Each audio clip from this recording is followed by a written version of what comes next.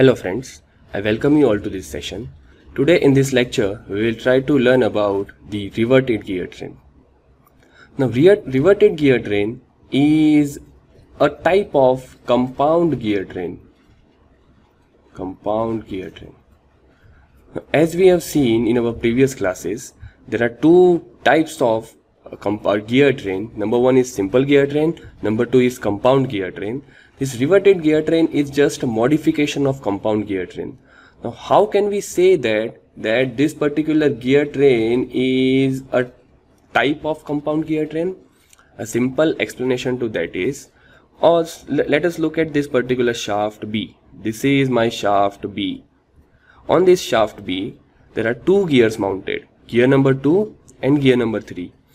Now any gear is said to be compound gear train, then on one of the shaft axis there has to be more than one gear mounted, and as we can see on shaft B there are two gears are mounted, hence we can surely say that this is a type of compound gear train.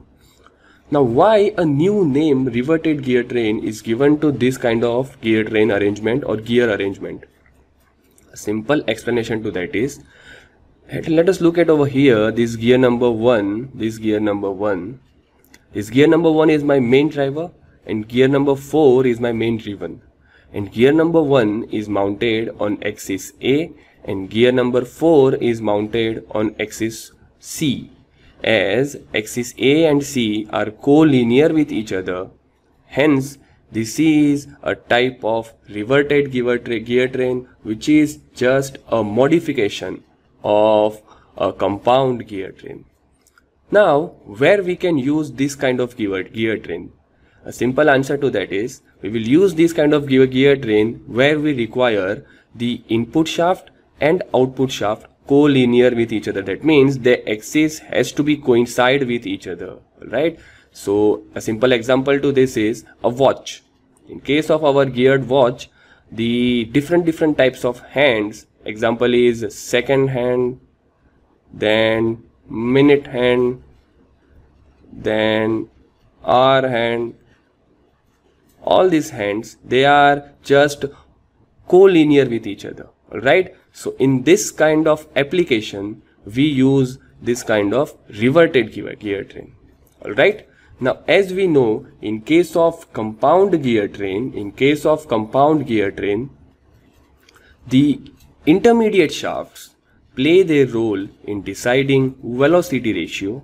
So let us prove it again whether it is correct in this case or not. Alright, now I will assume that my gear number 1 has T1 number of teeth, gear number 2 has T2, gear number 3 has T3 and gear number 4 has T4 number of teeth. Alright, now as gear number 2 and gear number 3 both are mounted on same shaft, hence we can surely say that omega 2 is equal to omega 3 because they are mounted on same shaft. So rotational angular velocity is same for both of them. Alright, now we will see one meshing gear at a time. That means as gear number 1 and gear number 2 are in meshing with each other and gear number 4 and gear number 3 are in meshing with each other. So I will write down as gear number 1 and gear number 2 are in meshing with each other.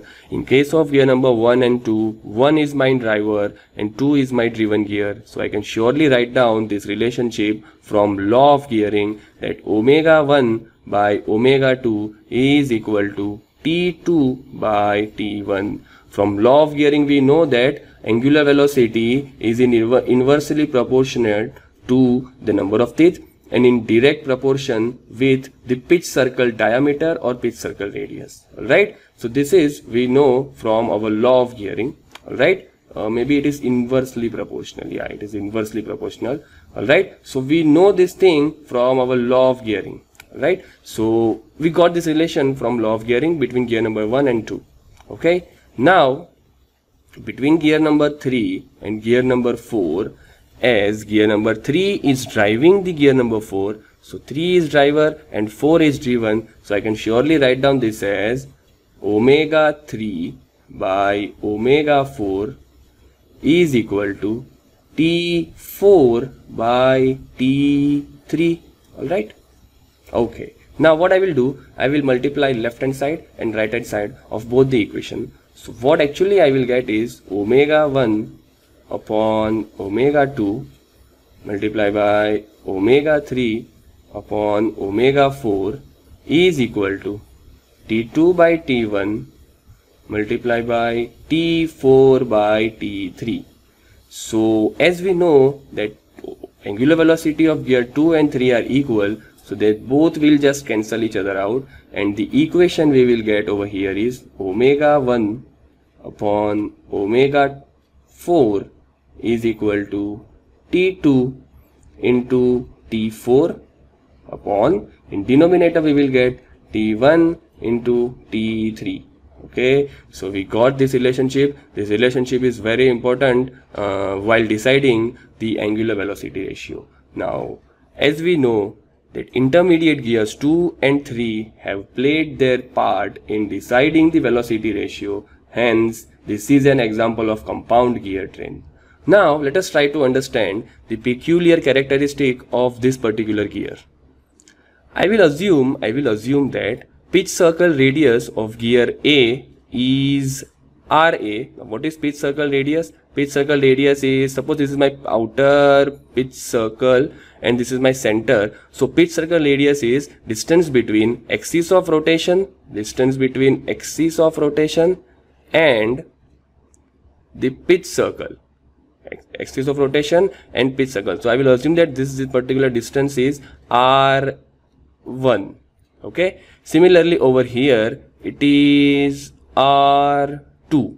Okay, this is pitch circle radius of gear 2. Similarly in this case, this particular is my R3 and this particular is my R4. Alright, I hope you are getting. Alright, now we can surely write down one relationship.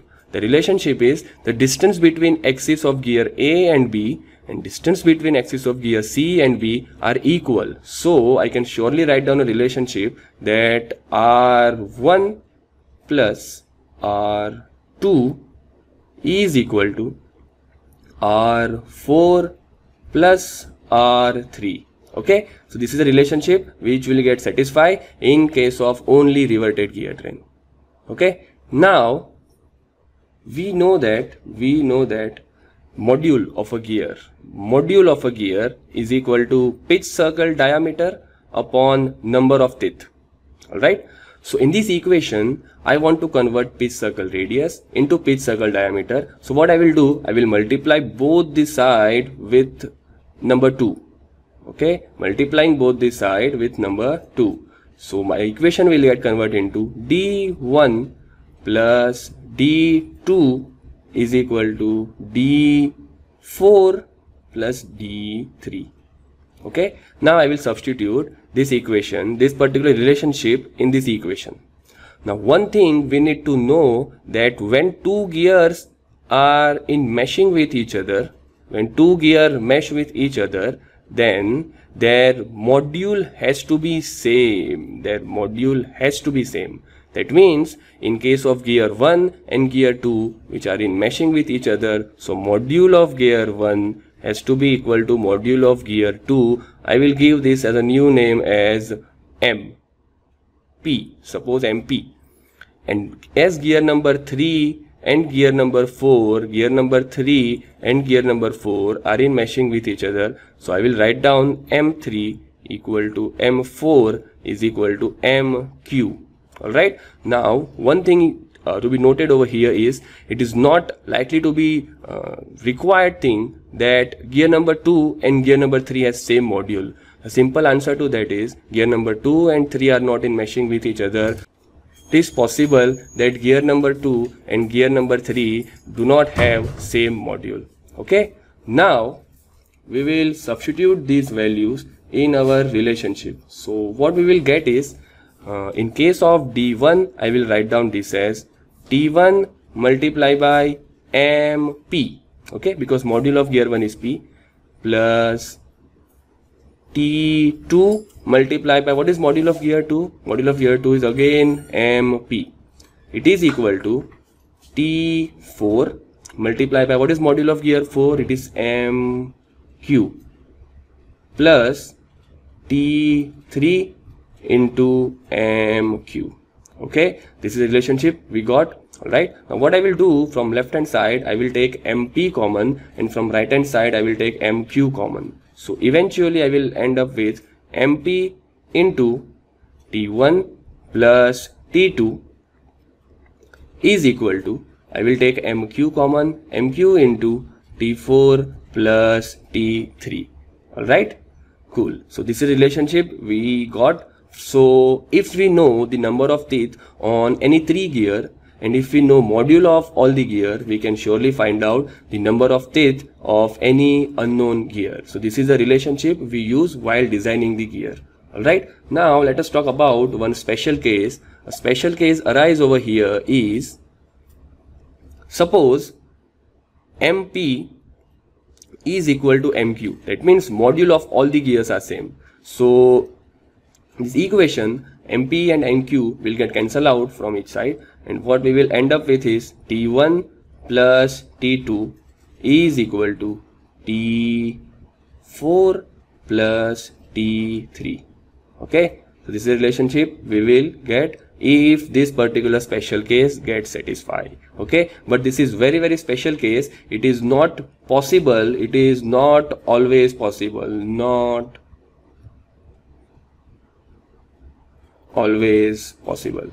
This is a very special case. It satisfies only in special condition. That special condition is module of all the gears are same. Okay, so this is the working of reverted gear train. This is the design of reverted gear train, and surely this relationship proves that this is a modification of compound gear train.